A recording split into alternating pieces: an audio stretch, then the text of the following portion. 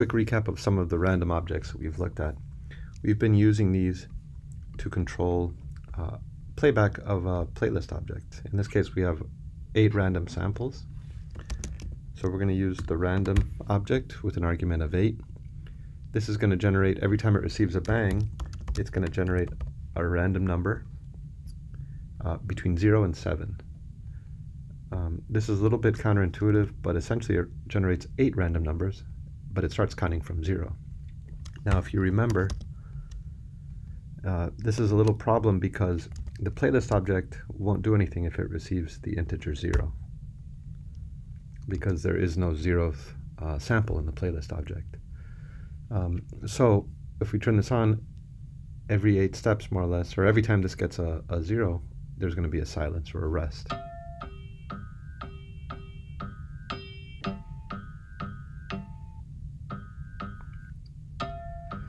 And to avoid this, all we need to do is add a 1 to these numbers that are generated.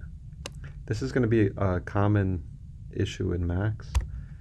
Some objects begin counting at 0, others begin counting at 1, and you have to just be aware that occasionally this can cause some problems. Right?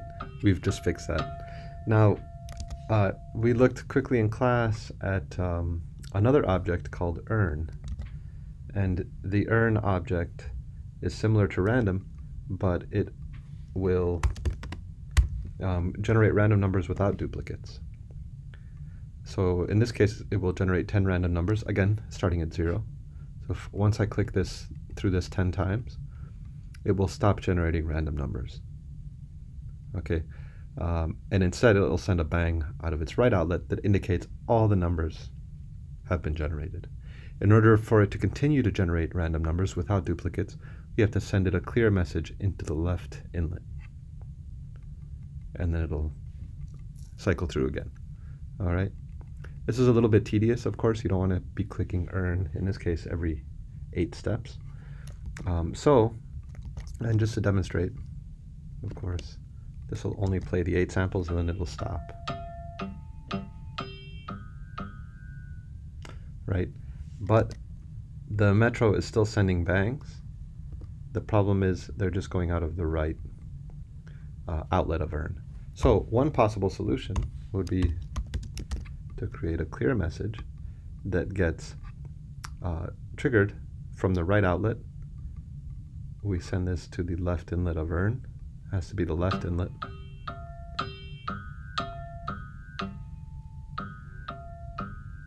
Now, notice how we have a similar problem that we had with random, right? But the cause of this problem is very different. Right now we're hearing the 8 samples played and then we hear 1 silence. The reason we have that 1 silence is because one of these bangs, the 9th bang, is being used to clear the earn, and then it starts over again. So if we want to avoid this rest, we're going to use a trigger object, and the shorthand for a trigger object is T, and this will send one input to multiple places.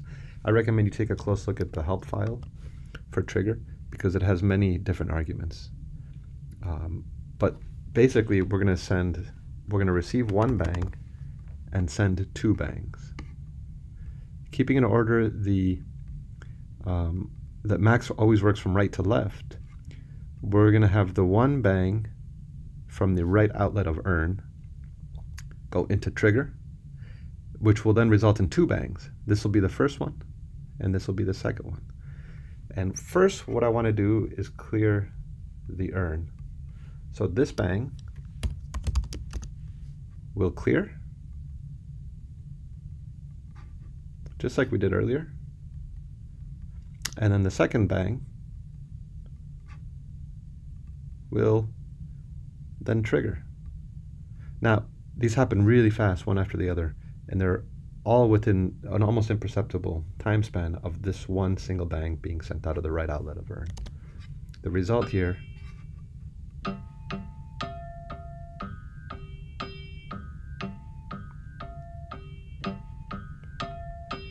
is now a continuous randomization of the samples. And the only time you might get two samples repeated in a row is if the 8th random number is the same as the first random number of the next repetition after it's been cleared. A little hard to understand, but I would encourage you to really dig into this logic so that you get what's going on here. Now, a slightly more advanced way to generate random numbers, something that we're going to be looking at a little bit later, is to use the snapshot object. Now, what this does is it converts a signal to numbers. Keep in mind the difference between signals and numbers. Signals work at the sampling rate, numbers work at a much slower rate. And snapshot is going to be expecting an argument. You can, of course, always open the help file to see what's going on. But in this case, we have a sine wave with a frequency of 10. And in this case, a snapshot of 740. What this means is every 740 milliseconds, this is taking a snapshot of this signal, literally like a little photograph of the signal, and then it's outputting it.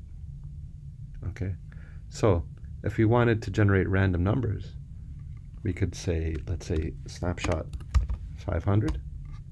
Every 500 milliseconds, it'll take a snapshot of a signal, and that signal can be noise. Noise is a highly randomized sort of signal generator. And if we were to put a float underneath here,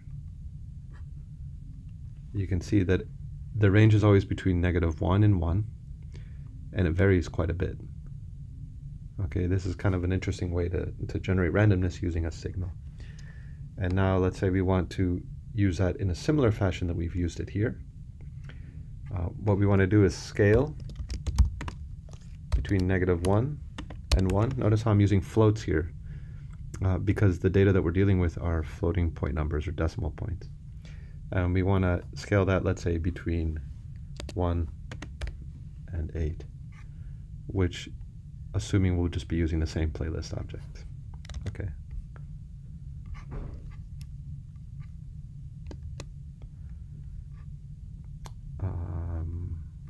We'll attach the outlet of snapshot into the scale object. And in this case, it will generate random integers.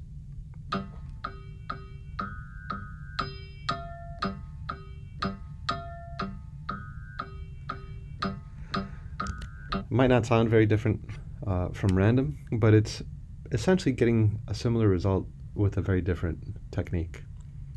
And this might come in handy if we need more randomization. Okay. In this case, we're only dealing with 8 numbers, so it's not a big deal. But if we were dealing with thousands or tens of thousands of numbers, this would be an effective way of doing so. Anyway, just a couple ways to generate some randomness to control the playlist object.